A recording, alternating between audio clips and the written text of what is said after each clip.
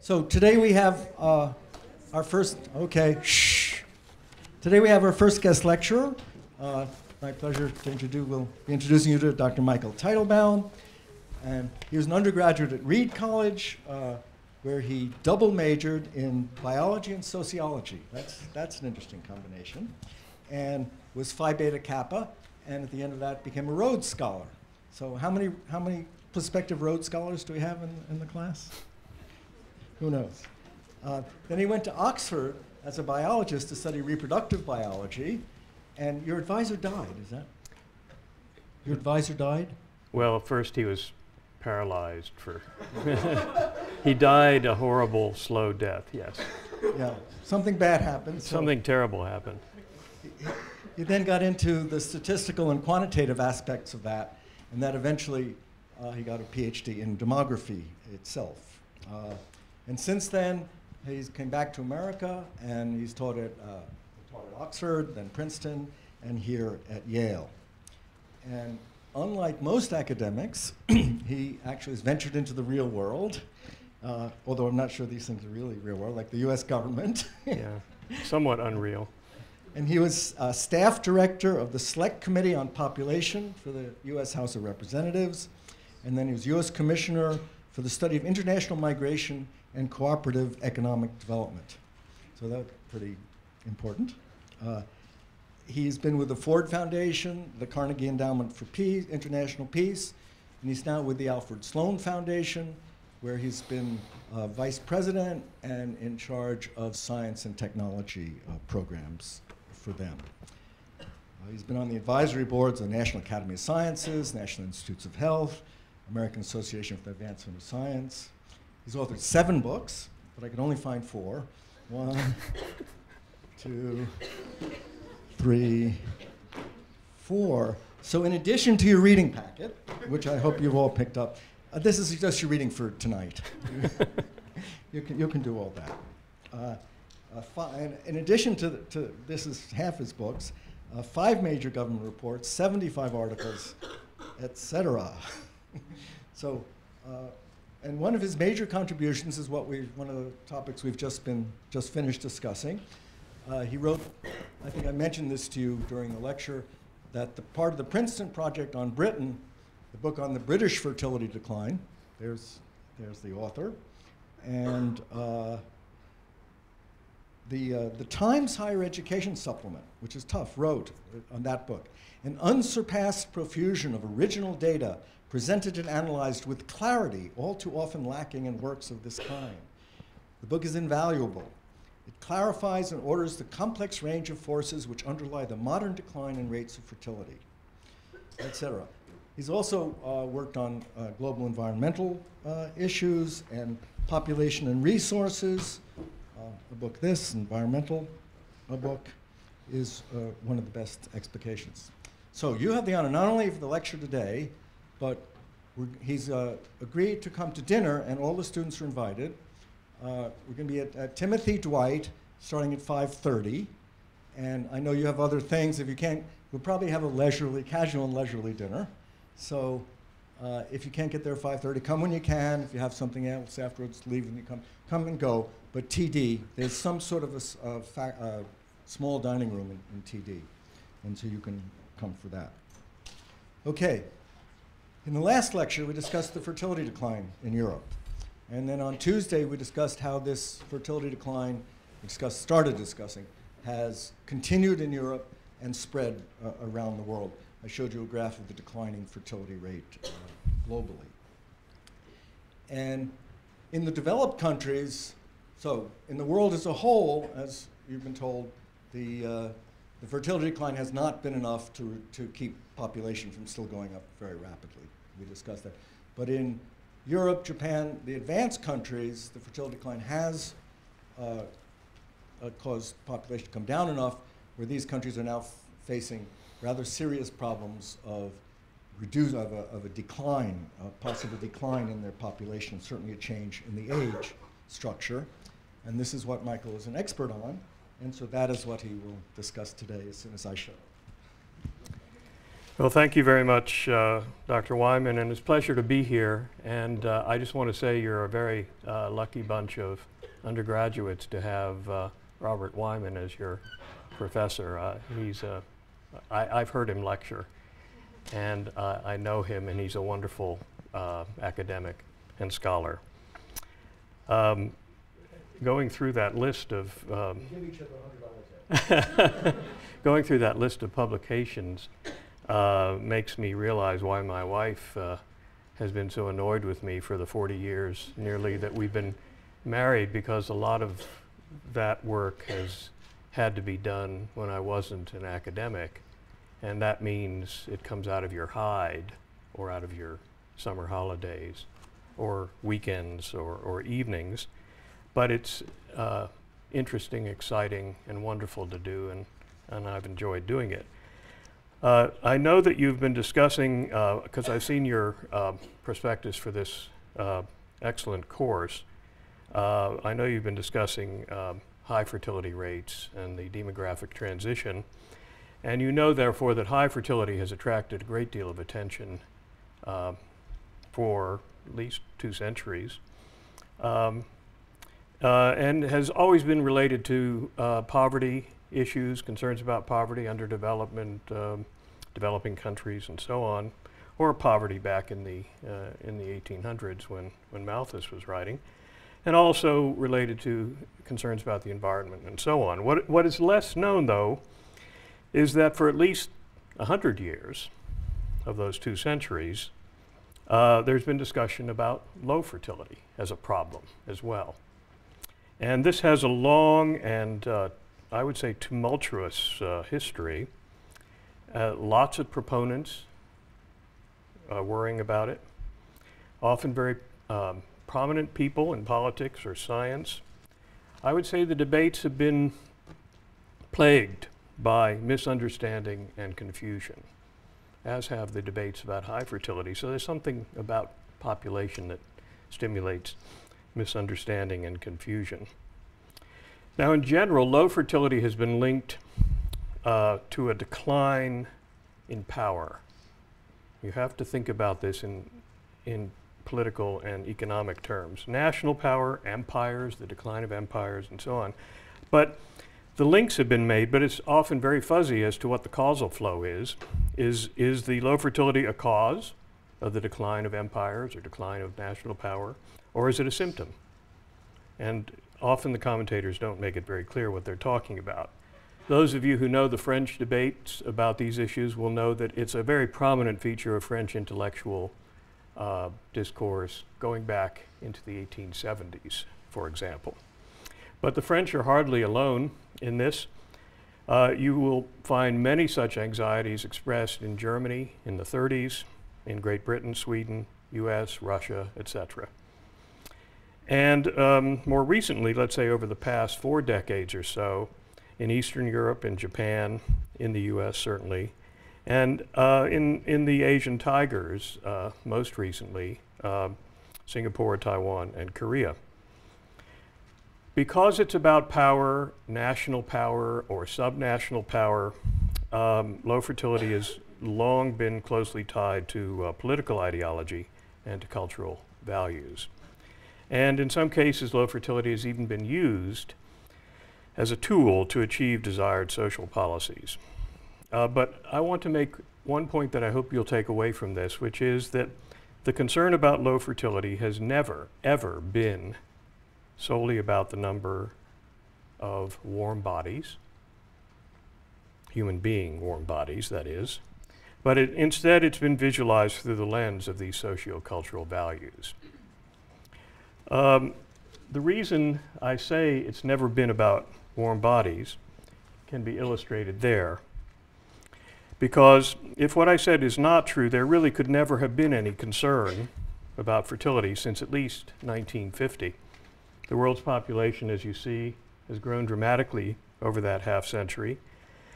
And neither could there be any concern about future population demographic trends, because the projections, no matter which variant you take from the UN, all show substantial growth going forward.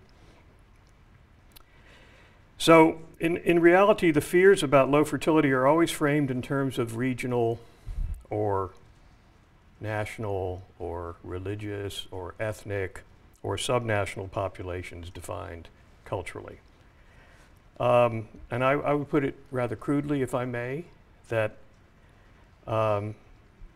since the onset of mortality decline, which you've heard about already at least 2 centuries ago, there have never been any shortages of humans. There have only been perceived or relative shortages of particular kinds of humans. And the most critical category is national groups in these discussions, and then you can get into language or religion or the other subgroups.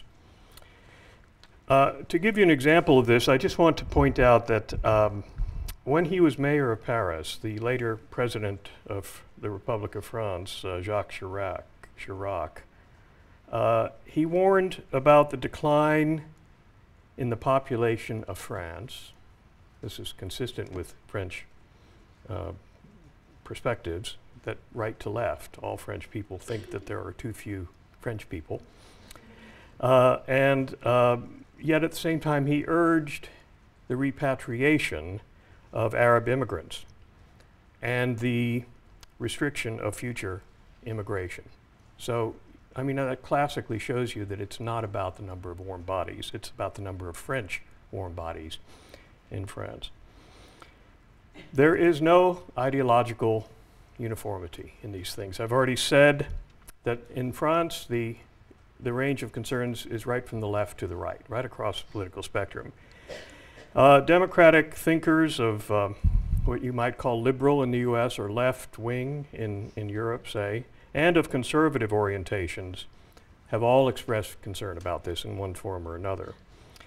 Those are democratic thinkers. Non-democratic thinkers, such as the nationalist right in interwar Germany and Italy, and nationalist parties such as the Front National in France and other European countries, have expressed such concerns, as have the authoritarian lefts of Stalin and Nicolae Ceausescu in Romania. There's a whole story about Romania which I've written about. If you want to see a bizarre situation, read about what the Romanian government did in the 1960s. On the political right, low fertility has generally been seen as a threat to national power, imperial power, or from the point of view of some with a more economics orientation, to the capacity to restrain wages and the power of unions. Many on the right have also expressed alarm about fertility differentials between social classes and races, ethnic groups, and so forth, but frankly, such concerns are subliminal, but there in other political persuasions than the right. And meanwhile, as I said, the political left has often shared these nationalistic and strategic concerns. In the 1930s, Hitler's Germany adopted very aggressive pronatalist policies to raise fertility in Germany, but so did Stalin's USSR. Same time, same place, or different places, same time, same policies in many ways. And then there were the socialist states. I mentioned Ceausescu had a very strong pronatalist policy. But in the meantime, the People's Republic of China went from pronatalism to strongly anti-natalist, probably the most energetic fertility reduction policy in world history. Same country, same party in control, taking population very significantly. Now in the West, the Democratic left is concentrated generally on the threat posed by low fertility to their desires to expand and strengthen the welfare state. And in fact, if you look in the 30s, you'll see a fascinating debate led by the Myrdals, prominent economists, Nobel laureates later of the left in Sweden, who promoted what came to be called the welfare state to the conservative parties in Sweden on the grounds that they needed to do something to raise fertility, and that was the way to do it. If they didn't raise fertility, there would be no Swedes left in 50 years or so. And they actually co-opted the right successfully into supporting the welfare state that they promoted. What about demographers? Have they been involved in this stuff? Yes, they have, including some very prominent ones. One reason for this was the discovery, the development in the 30s by demographers of some very powerful concepts and techniques. I don't know if you've actually studied yet the intrinsic rate of increase, net reproduction rate, total fertility rate, and demographic projection models, all of these being developed, being technologies developed in the 30s. And these led to predictions from demographers that the population of the United Kingdom, for example, from the 1930s to the 1960s would decline very sharply.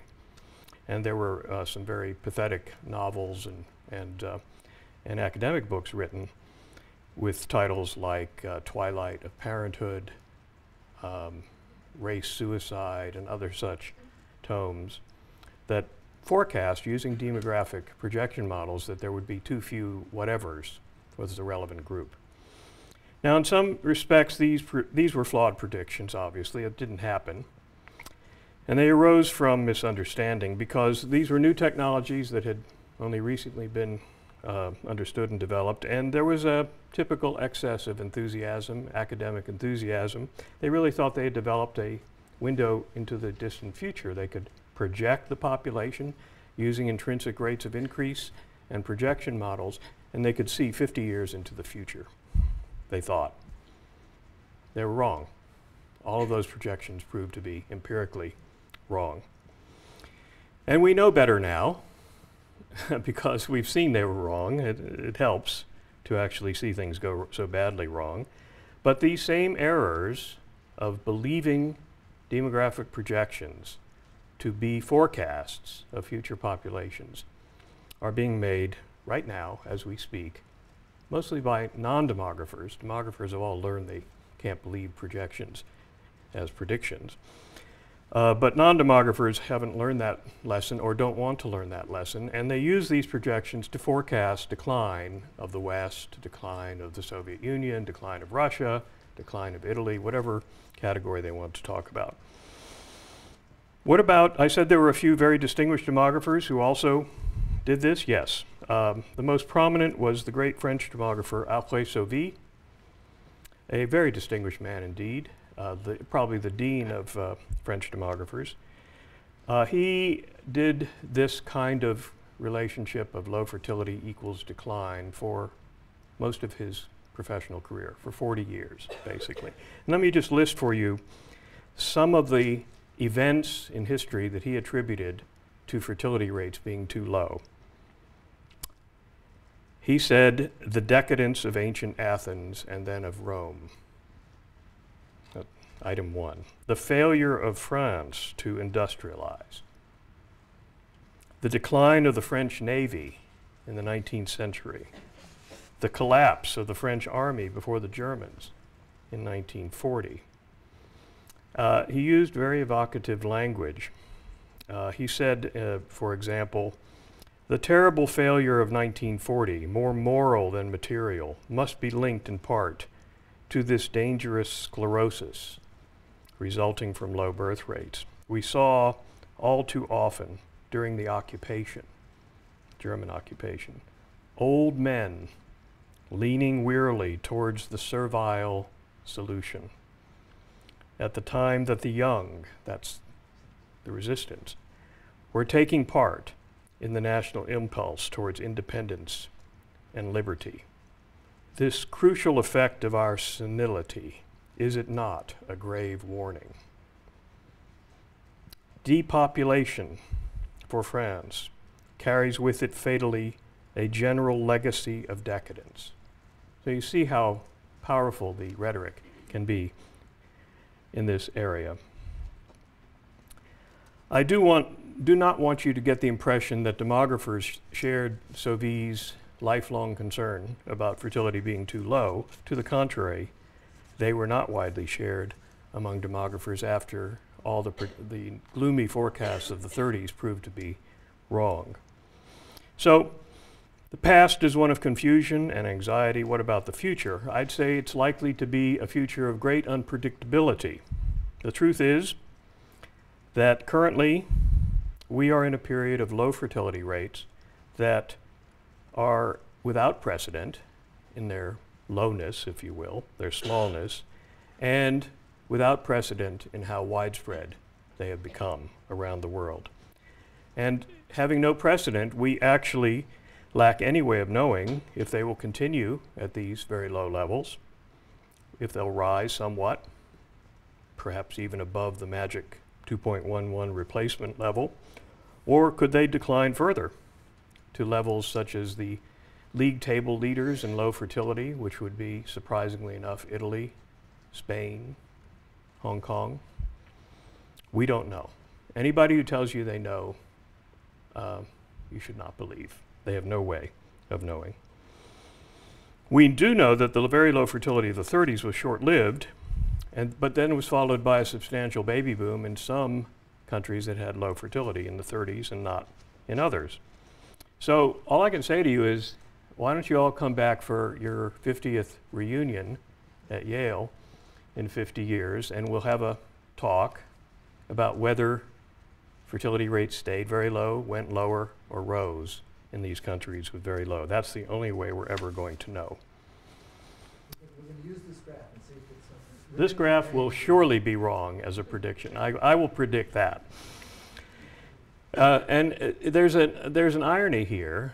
We have moved from a society in which 90% of women had no effective control over their fertility to a society in which 90% of women do have effective control of their fertility, rational control of their fertility. The result is that analysts, demographers, and you are less able to rationally anticipate what they will collectively do now that they individually, rationally, have control over their fertility. A very wide range of population projections is plausible. That's just a narrow range compared to some you could do if you wanted to make. These are quite conservative assumptions on the high side and the low side.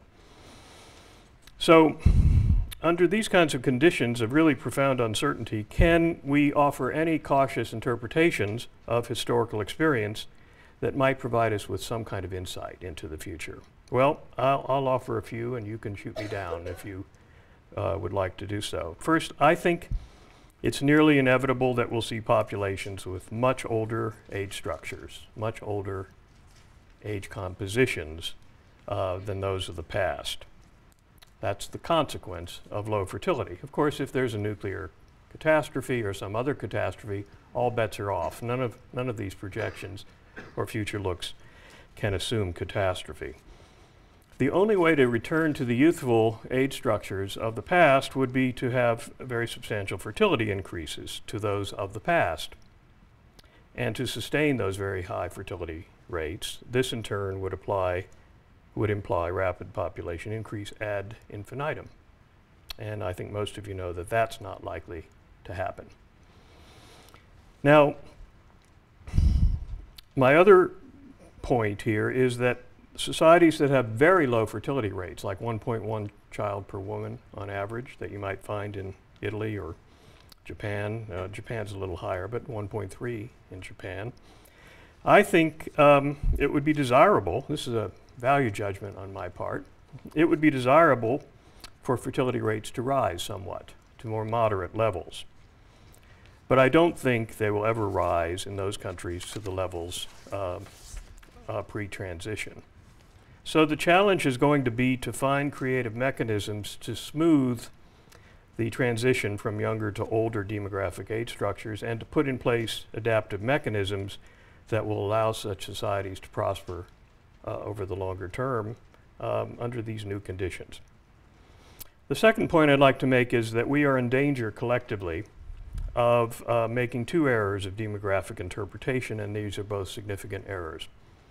First, we are in danger of putting undue emphasis upon what are called period rates. Have you discussed period rates? There was a reading for last lecture. Okay. We are in danger of focusing on period rates. I've just done it myself, 1.1 child per woman for Italy. Even though we know they are distorted rates, they're well below the underlying rates of how many children the average woman will have when she finishes her childbearing. That's a cohort rate.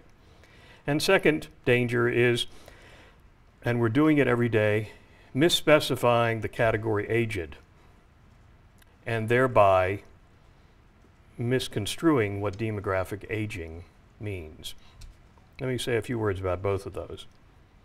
In Italy, Spain, Greece, Portugal, Ireland, countries like that in Europe, there have been significant increases in the mean age of marriage and hence the mean age of first birth, typically. These are large increases by demographic standards, and they are large enough to cause distortions in the period rates over the time period during which the mean age of childbearing is rising. This is a well-known phenomenon to demographers. It's not well understood among political leaderships. When I was working on the Hill running a congressional committee, I learned not to use the term cohort, because as soon as I said cohort, the congressman would say, "You mean your friends, your cohort?" And I said, "No, it's a generation concept." "Oh, well, I don't get it. Don't bother me with the facts." But even the term is misunderstood. Given that, it's really easy to distort for that kind of audience, if you want to make the case that we're all going to hell in a handbasket, to distort these period rates and say this is what's going to continue indefinitely into the future. Period rate? Okay, a period rate is it is expressed, let's take the total fertility rate, which is a period rate. It is synthetic in the sense that it is an attempt to summarize the fertility behavior, let's say in 2009, of women, demographers care only about women, by the way, of women of all ages. So it's the fertility rates of women 15 to 19, 20 to 24. These are different cohorts, as you can see in 2009. They're born in different years. They each have a characteristic fertility rate by age. If you sum up the rates of all of those age groups in a given year, you will get a period rate, which is an attempt to summarize the overall fertility behavior of the entire population of all ages. And then we express it, probably confusingly, in terms such as 1.1 child per woman or 2.1 children per woman. It's not actually any real woman. It's a synthetic woman. The best kind of woman, yeah. If you, another way to imagine this, imagine you had 1,000 female demographers. That's a frightening prospect when you think about it. And they formed a pact. They were all age 15. So they're 15-year-old demographers. And they form a pact that they will bear children collectively at the rates of each age group in that year that they make the pact, right through their reproductive lifespan. At the end of their reproductive lifespan, 40 say, or 45, they collectively would have an average children ever born equal to the total fertility rate for that year. But of course that would never happen. I mean, I'm just trying to give you ask you to imagine what the rates mean. The problem with the rates, well, let me say what's good about the period rates. They give you a summary of what's going on in a year or in a 5-year period. That's why it's called a period rate. It's a current kind of summary rate. The cohort rates don't do that. They tell you how many children women age 45 today had through their entire lifespan. The problem with the period rates is that they can be distorted if women delay or accelerate their childbearing. Each year, if there's a delay, they may end up with the same number of children when they finish their childbearing, but they're stretched out over more years. So the annual rates, the period rates, are depressed, therefore. We know that's happening in Southern Europe. We know it's not happening in Central Europe. So low rates in Central Europe are not distorted in this way. The low rates in Southern Europe are distorted in this way. That's probably enough about period rates. Now, I said the second possible error is the misspecification by demographers and others of the boundaries of the age dependency category. Convention. When do you get to be age dependent? The answer, 65. Where did that number come from? Arbitrary. Who came up with it? The people who designed the Social Security Act of 1935, who had to decide at what age did a person qualify for a Social Security pension. Why did they say 65? Well, actually, initially they were going to say 70 because they were copying Bismarck's social insurance scheme from the 19th century. In the Bismarck system, you got your state pension at age 70.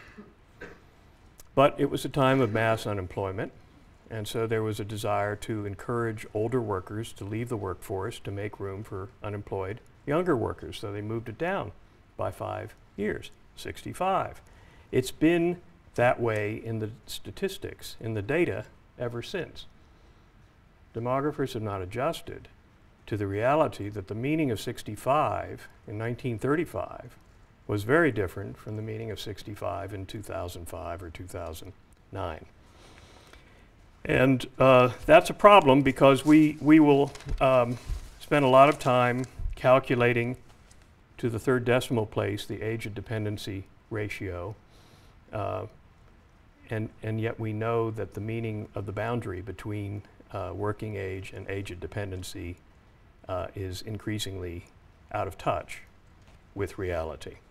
Same is true, by the way, of the young dependency ratio, youthful dependency ratio, which is usually set at age 15 or 19 on grounds that after that people become productive labor force people like you, right? So that's all changed too, but we still stick to these boundaries and we're misleading ourselves and everyone else, I'm afraid, by doing that. There are a lot of alternatives to this. I won't go into them, but one obvious possibility would be to shift the age boundaries upward for both the youthful and the older boundaries, say to 20 years and 70 years rather than 15 and 65. That would make sense. You'd want to keep the old series as well because you'd want to have some comparability over time, but to have an alternative ratio would be useful. Another possibility would be to fix the number of years of remaining life expectancy rather than the age, the absolute age, as the boundary between age of dependency and working age. Now, let me talk a bit about policy responses to very low fertility. There are basically two basic types of policy responses that have been strongly urged.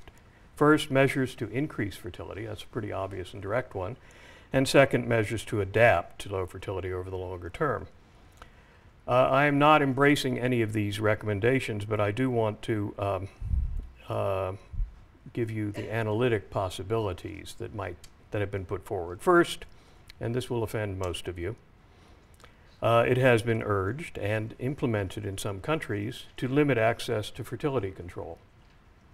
If you banned contraception, abortion, etc., sterilization, fertility rates would go up. That's basically what Ceausescu in Romania did in 1966. This would be probably unworkable in a liberal democracy. Romania was not a liberal democracy, to say the least, and it would be unacceptable in many other ways. It would probably result in a revolution in the United States, but it's analytically a possibility. Second, economic incentives to encourage higher fertility, and these have come in many forms in the past. How about cash bonuses for bearing a child, or allowances, annual payments per child you have in the family from the government, or tax preferences to people with children. Those are part of U.S. tax law, of course. These can be flat, meaning each child is treated the same in terms of the amount of bonus or tax incentive, or they can be progressive, I guess you'd put that in quotes, with increasing amounts for later births. So you might give no incentive for the first birth, but a big incentive for the third birth, for example. Or you could give in-kind benefits. For example, in much of Eastern Europe, families with more than 2 children had access to larger and preferential flats, preferred flats, government flats. They got preference in that way, or subsidized housing. Or you could give early retirement bonuses to people. You could say, well, a woman who has 3 or more children can retire at age 55 instead of 65.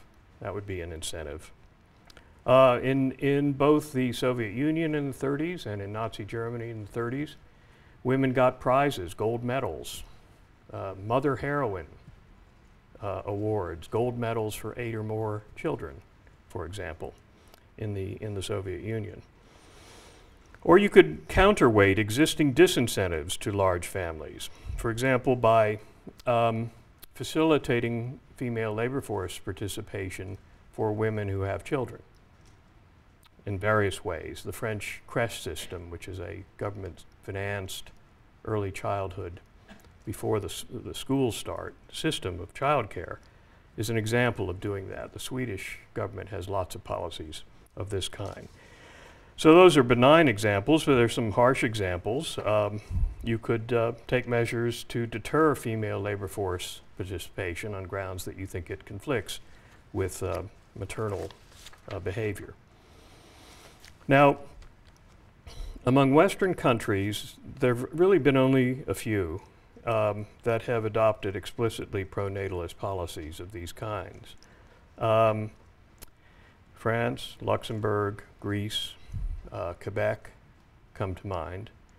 Although other countries have policies they do not describe as pro-natalist policies, they say they're social policies, but they have the implicit effect of being pro-natalist, and they don't acknowledge that typically. In France, there have been proposals, never adopted, for an official maternal wage, it's called that, in which mothers who stay at home with young children would get monthly payments from the government. They get paid to be mothers. That would be calculated in those proposals at about 25% of the prevailing wage for employed women. In the socialist countries, former socialist countries of Eastern Europe, there were lots of these policies. They've all disappeared, or almost all have disappeared since the fall of the communist system. But those countries had child allowances, birth bonuses, maternity leave at full pay for 5 months, paid leave until the child is 3 years of age, and substantial subsidies and grants in kind. The only non-Western low fertility country that's pursued this kind of policy that I'm familiar with, so far at least, but there will be others almost surely, is Singapore. Singapore has embraced strong pro-natalist policies. And there have been some modest ones in Korea, Thailand, and Malaysia. In Singapore, too, they have policies about encouraging highly educated young men and women to meet each other. They have dating services. They want them to meet each other and marry and have children, which always causes amusement outside of Singapore. They don't think it's funny. They think it's perfectly sensible. It's fair to say that the impacts of these policies on fertility are probably there, but they're small impacts. And in some countries, they were very expensive policies as well, but they didn't have much impact. If you tried to do the kinds of things that Eastern European socialist countries did in the 80s, proportionately in Western countries, the costs would be enormous. A third to a half of average wages for a family with 2 or 3 children, for example. The cost would be very large. Now, what about measures to adapt to low fertility over the long term? Well, first, it's easier to adapt if the shifts are gradual. So very low fertility countries having dramatic shifts in the age structure makes it much harder for them. And then I've already mentioned the question of the boundaries between dependency and so on. I won't repeat that. But it's fair to say that the elderly dependent population, however defined, is going to cost more than the youthful dependent population, mainly because of health care. education is the main public investment in youthful dependent population, the rest of the costs of those children are borne by families. But when it comes to the age-dependent population, the families are no longer paying the costs, and the healthcare costs are very high and rising. And here I would have to say that of the industrialized countries of the West, the US has the largest problem in this regard, not because it has the oldest age structure or the most rapidly growing elderly population, but because it is politically incapable of controlling its expenditure on healthcare. And that's a generic problem in the society, but it has special importance for the elderly age structure. What could governments do? Well, they could modify the terms of the social pension provisions. They could shift the effective age of retirement. They could privatize part of the pension system. They could subject pension benefits of well-off retirees to substantial income taxation. But in fact, the politics of pension policy in most of these countries have operated in the other direction, in the opposite direction. Most countries, if anything, have taken measures to lower the pension age until recently, when they've started gradually now to reverse the lowering of pension ages that they engaged in the 60s and 70s. As far as the youthful population is concerned, it's going to be smaller with these low fertility populations. Well, one could certainly convert age-related facilities such as schools for other purposes, and going forward it would make a lot of sense to design new schools in a flexible way so they're easier to convert for other purposes. Which leads me finally to immigration. Immigration is often put forward as a way to deal with an aging population. And the truth is that the potential pool of immigrants to low fertility countries, the potential pool is very large, and it could easily be tapped. So, in fact, many of these countries are having problems restraining the flow, which is exceeding what they would like it to be. So it would be quite simple for a low fertility country, any of the ones I've mentioned, to simply augment their populations by allowing additional immigration. That sounds a lot easier than changing the pension system and all the other systems. But now let me take you back to my point about concerns about low fertility not being about the number of warm bodies, but about the numbers defined as part of the nation or other ethnic or cultural group. So that's the paradox. Under conditions of very low fertility, substantial immigration would produce very rapid transformation of the composition of a population socioculturally defined. And historically, such rapid changes have led to passionate public opposition. So the irony here is that while you might think as an analyst sitting here in lecture room at Yale that why not just have more warm bodies, immigrate, and that'll take care of the issue, it's exactly in a low fertility setting that the public opposition is strongest to increased or substantial immigration. There are some examples in which immigration can be of by people who are defined as part of or similar to the indigenous population, and in those cases there's typically less opposition. And I can give you a few examples, like the post-war migration of East Germans to West Germany, for example, or the Germans, so-called Germans from the Volga Germans from Russia to Germany, which turned out to be quite controversial, but they were defined as Germans returning home even though their ancestors had left 300 years earlier. The Pied Noir to France after the collapse of the French Empire in Africa mostly. The return, think about that, the return of Jews from North Africa to the new state of Israel, of Italians, or Italian Argentinians rather, to Italy,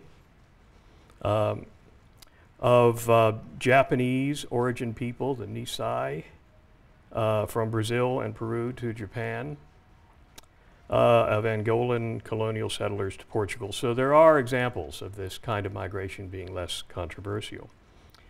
And I think one should also say that moderate levels of immigration do not appear to be all that controversial. This is not a question of people being passionately against immigration, but it's a question of quantity. And this will lead me, if I can get this to move forward. Oh, here's a Jacques Chirac quote, which I meant to show you. I'll let you read it.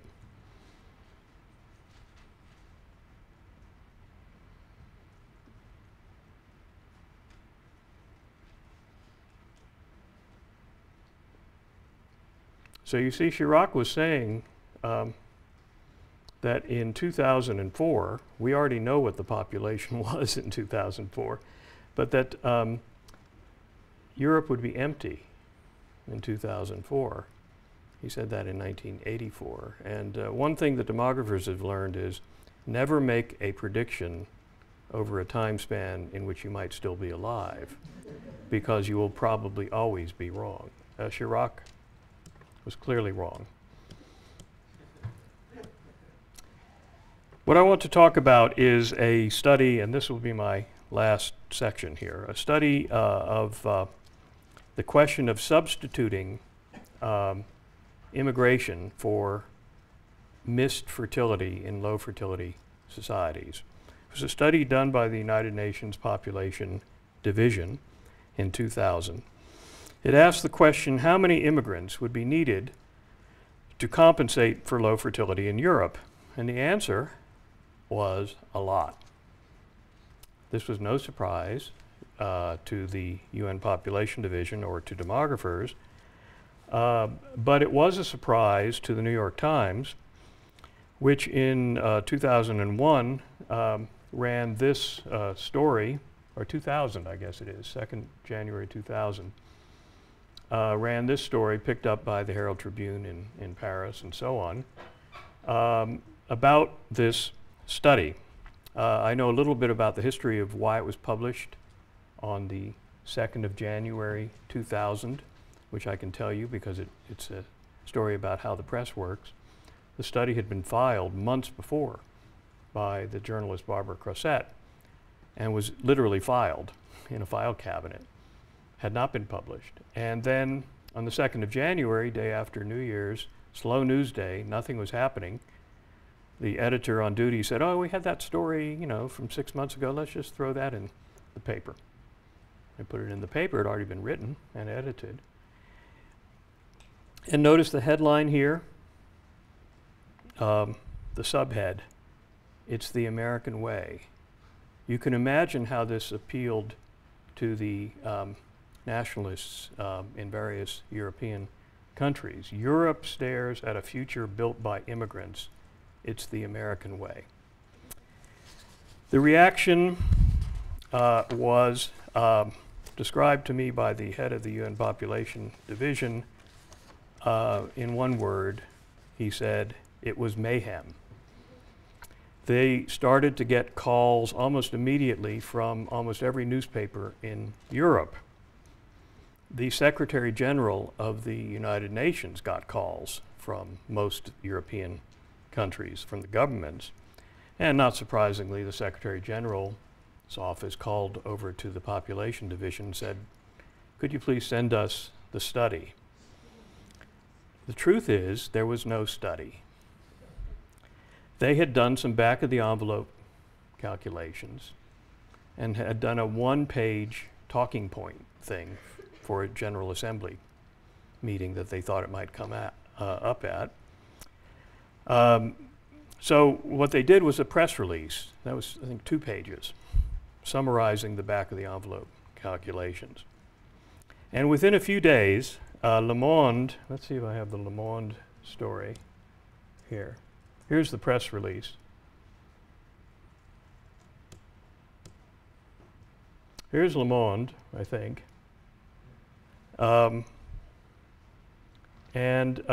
Monde actually dropped the question mark at the end of the title of the press release. You see the press release says, replacement migration, is it a solution to declining and aging populations?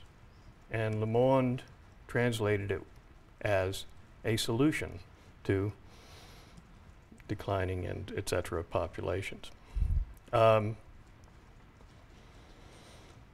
There was suddenly a big story in Europe. Here we have Le Figaro, the report that alarmed Europe or alarms Europe.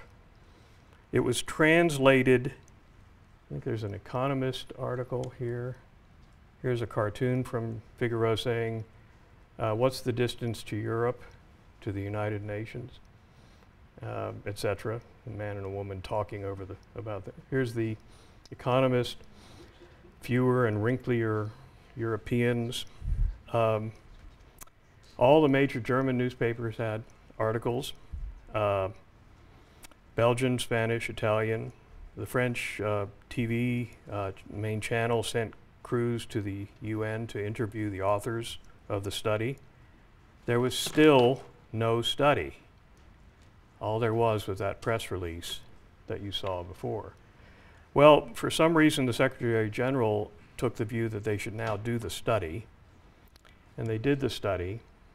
And unfortunately, what happened was that the press in Europe interpreted the UN study or the press release as UN recommendation to European countries to admit more immigrants. So the United Nations is preparing a new report which will argue that Europe may need to accept many more migrants over the next 50 years to maintain population levels and the size of its workforce. It's not, they did do the study very quickly. It's not what the study did. This is an inventory of all the articles that were published after the press release. What did they actually find? Well, what they did were hypothetical scenarios to 2050, and they asked the following questions, among others. How many immigrants would key countries need to prevent decline in the total population, assuming that their projections on fertility were accurate, to hold constant the population 1565 to 65, there we are again with those 15 and 65 age boundaries, and to hold constant what they call the potential support ratio, which they defined as the ratio of people of working age, meaning 15 to 64, to those who are age dependent, meaning 65 and over. And for the last, which was in a way the most important one, here were the numbers they came up with, that Germany would need 188 million immigrants by 2050, at which point 80% of the population within the boundaries of Germany would be represented by those immigrants and their offspring. Italy would need 120 million, and you see the percentages here. Always 4/5 of the population would be accounted for by immigrants and their offspring. The US, even the US, which would need 593 million immigrants, would be at 73%, even with its higher fertility rates. So the paradox here is that if you combine low fertility with high immigration, from an economic view, or let's say our Yale undergraduate perspective, immigrants are substitutes or complements. They're workers, they have skills, they bring skills, they pay taxes, they subsidize retirement for older residents. But the public view is that immigrants are human beings, that they have cultures, religions, politics, languages. So if fertility is low, immigration is less acceptable to publics than if fertility is high or higher. Meanwhile, elites like us take that more economic perspective. I think probably if we did a survey of this group, we would be much more positive about increasing immigration than would the public at large. And the outcomes of this are really unknowable. There's been a lot of heat. There hasn't been a lot of light about international migration. The data are weak. The fertility data are much better. Mortality data are the best demographic data. Fertility data are the second best. Migration data are by far the worst. They are very weak.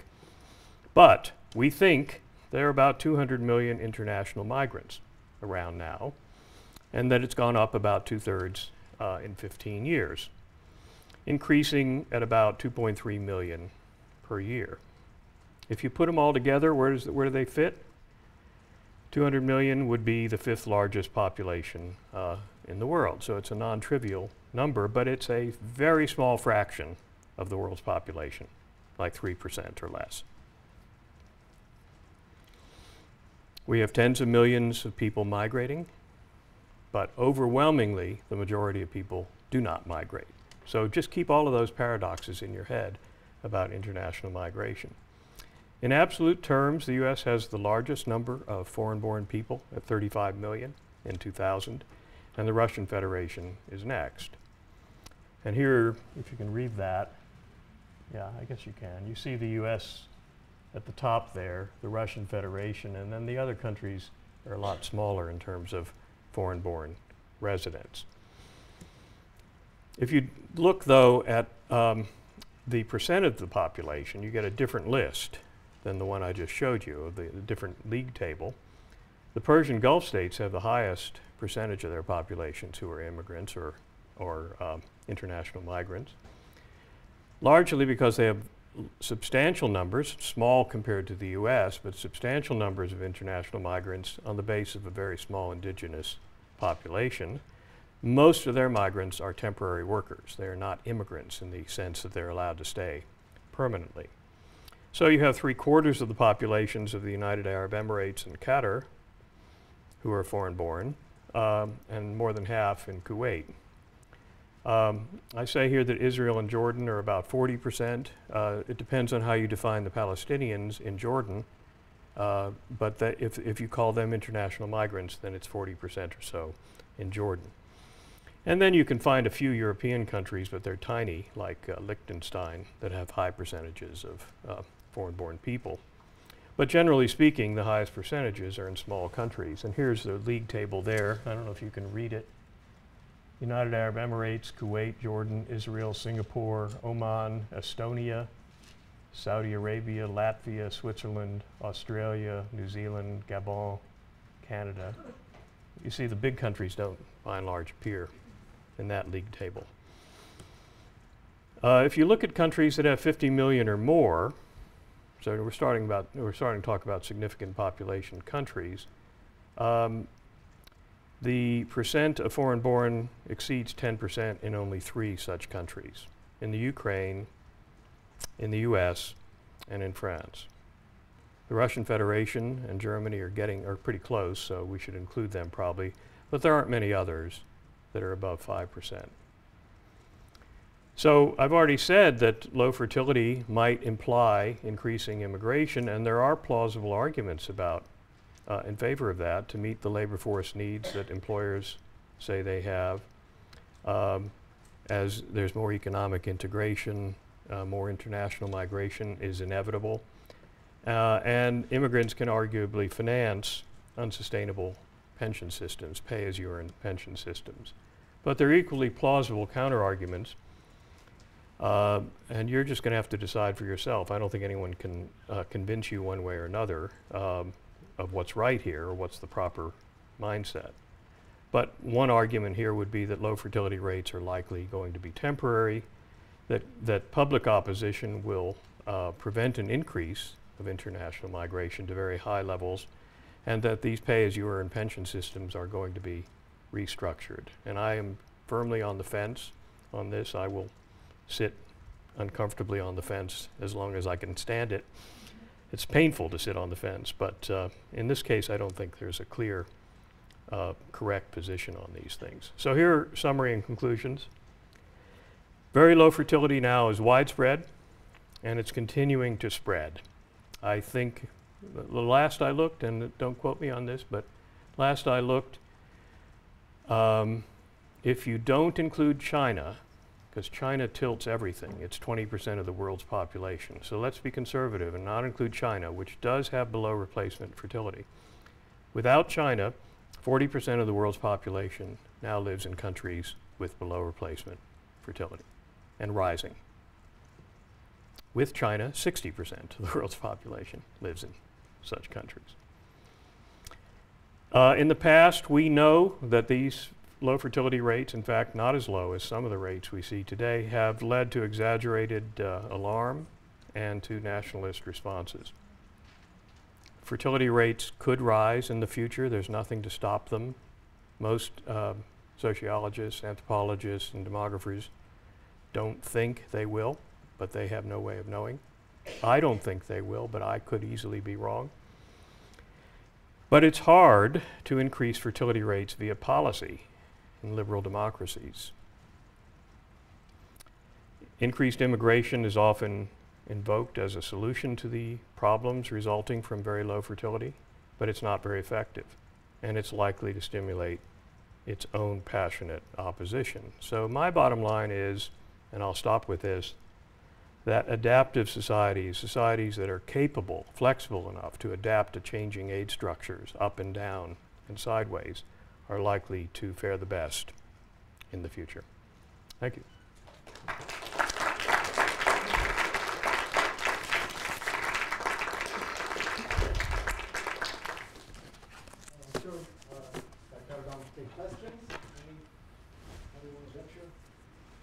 There've got to be some questions because I didn't explain some things that I just asserted.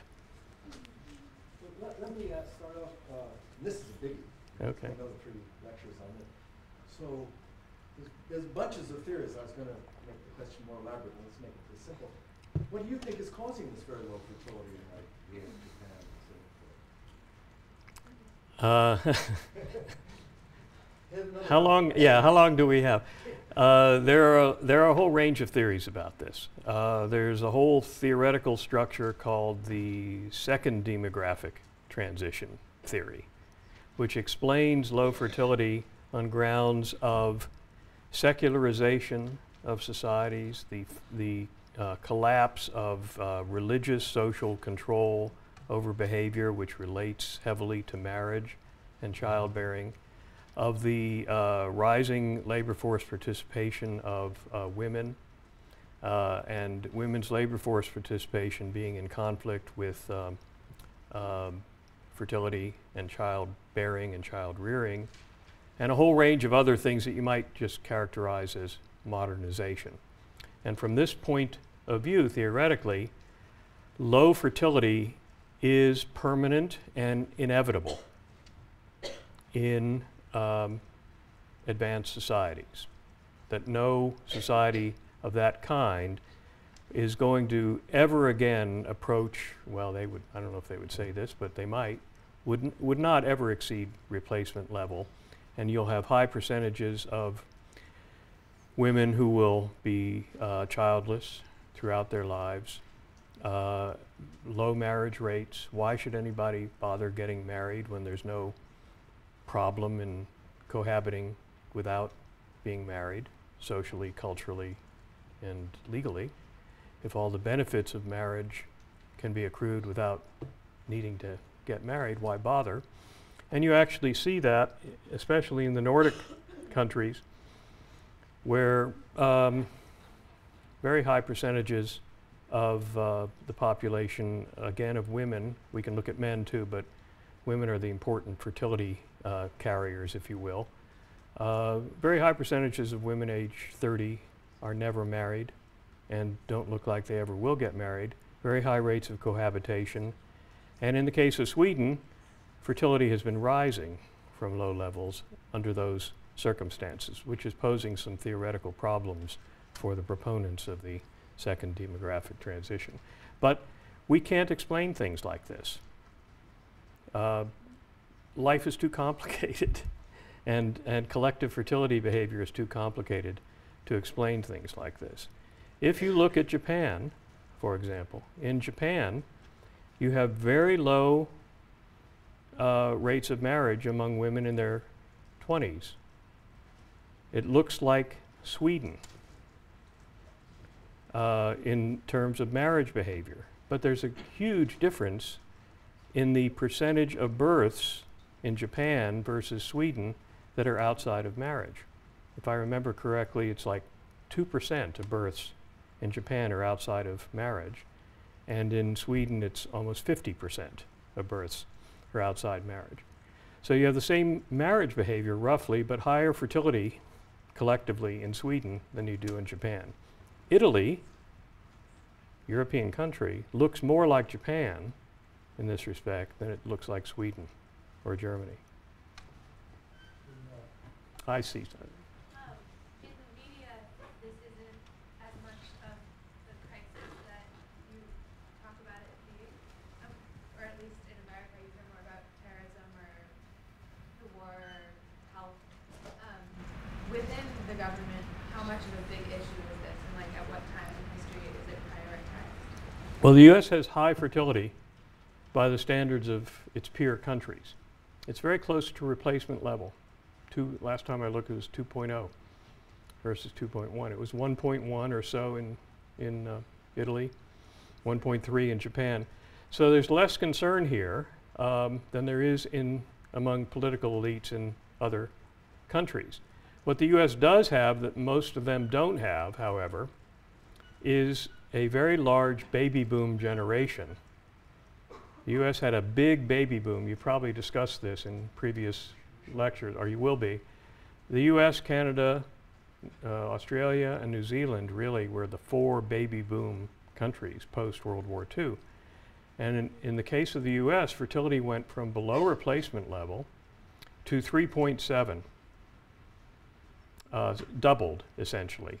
It peaked in 1957 and started declining sharply in 1965. But there was a period, the so-called baby boom generation, if you will, 1947 birth to 1965, who are now reaching the statutory retirement age. And that bulge is going to rapidly increase the proportion of the population in that post-65 age group for about 20 years, because it's just, it's just aging its way through the age structure. Given that the U.S. government has proven itself incapable of getting control over healthcare expenditures, that will be a major crisis for the Medicare system. I can predict that without any doubt whatever. I don't know what's going to happen, how it will be handled. I just know it's going to be a major crisis. Yes, ma'am. Yep, you. Could you speak briefly to, could you provide a response to theorists who would argue that widespread moderate decline, or moderate to severe decline in populations is actually a means of addressing social and environmental concerns, and that Yes. is not a bad thing? Yes, I have a firmly on the fence, moderate position on these things. I think both rapid population growth and rapid population decline are problematic for societies. There are too many things tied to age in these societies, like public provision of schools versus healthcare and other things, that rapid shifts will cause problems. So I think I alluded to this. It's easier for societies to adjust to change if it's slower in general. Whether it would be desirable, as some environmentalists think, for the population of the world to decline sharply from where it is, 6-point-some billion, to whatever they think the carrying capacity of the Earth is, and that's a highly speculative calculation, of course, is another matter. And I don't think anybody can really resolve those debates. People feel very strongly in both directions about those sorts of arguments. But I would say myself that the optimal trajectory would be fertility rates plus or minus 10-15% of replacement level, not 50% above, not 50% below, not fluctuating a lot, because if they fluctuate a lot, it causes all kinds of oscillations in the age structure over 75 or 100 years, and those are problematic for societies. But moderation in all things is probably a good maxim for these kinds of long-lived, slow-changing, but powerful. Demography is like, I think of demography as being like the tectonic plates of the earth. You know, it's moving very slowly by the standards of elections or economic collapses or economic booms, very slowly. But huge force behind it and huge momentum behind it too. So you don't want to get in the way of tectonic plates if you can avoid it. I saw another hand. Yes, sir. From a policy perspective, I guess specifically for the U.S., are all warm American bodies equal, or do you take into consideration economic circumstances or anything else? From whose perspective? The governments or whoever's working on this currently? Well, the government doesn't have a brain. I mean, and the government is... From your perspective, are all these warm bodies equal, or are you folks... I would say it depends on the economy. So if you had to choose, this is a personal interpretation, it's not a fact.